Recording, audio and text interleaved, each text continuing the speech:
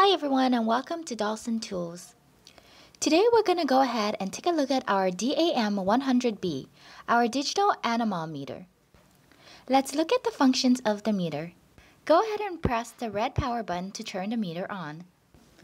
The main part of the display shows the current wind speed. The meter can measure wind speed using 6 different units of measurement. The default unit is meters per second.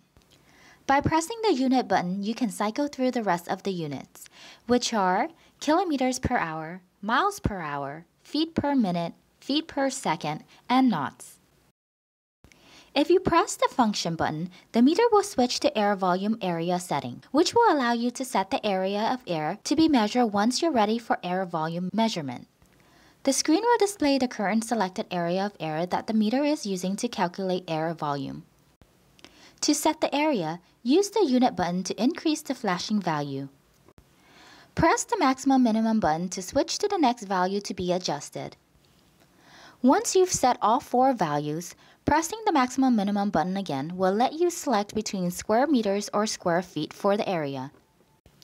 Once that has been selected, press the maximum minimum again and the meter will beep twice, letting you know the area has been set. After you set the air volume, press the function button to move the meter into air volume measurement. The default unit is cubic meters per second. To change the volume unit, press the unit button and the meter will switch to cubic meter per minute. Press unit again and the units will switch to cubic feet per minute. Pressing unit once more will return to the default unit. Once you selected the appropriate measurement unit, you're ready to measure the air volume. In either wind speed or air volume modes, if you press the maximum minimum button, the display will show the maximum value recorded by the meter after pressing the button. If you push the button again, the meter will display the minimum value recorded after the button was pushed the first time. Pressing the button a third time will return the display to normal.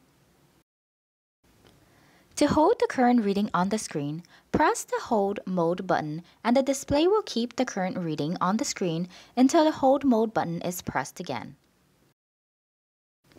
At the top of the screen, the meter shows the current ambient temperature and relative humidity. The temperature's default unit is Fahrenheit.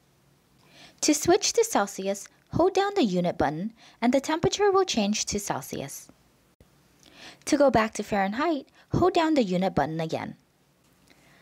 To switch the temperature display to dew point temperature, hold the Hold Mode button down, and the display will switch to dew point temperature.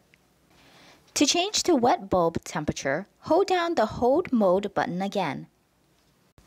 To return to ambient temperature, hold the Hold Mode button once more.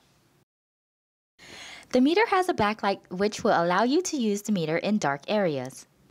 To turn on the backlight, press the backlight button and the backlight will come on and stay on for approximately 15 seconds before turning itself off. To turn the backlight off manually, press the backlight button again. And finally, the meter has an auto power off feature that turns the meter off after 30 minutes of non-use. The symbol on the top right of the display tells you when this feature is active. To disable it, hold the function button down and the auto power off symbol will disappear, letting you know the feature was successfully turned off. The auto off feature will reactivate once the meter is power backed on, so keep this in mind when disabling this feature. To turn the feature back on manually, hold the function button down again. And this concludes our demo for the DAM100B, our digital anemometer. For more information, please visit us at www.dawsontools.com.